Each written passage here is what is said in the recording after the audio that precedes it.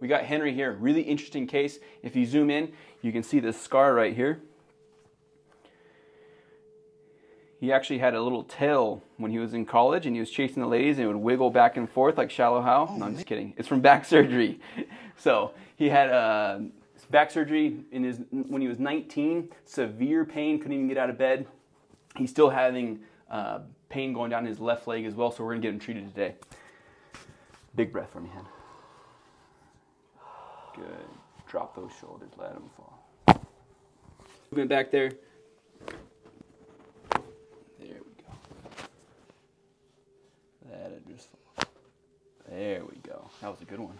So if you're dealing with pain on one side, the best thing you can do is load the opposite side, like doing a deadlift just like this. He's gonna pull it from the ground now. Make sure you drive your feet through that ground as you're deadlifting, but this is really gonna challenge your core and get that core to be nice and strong, protect that low back. Give it a try.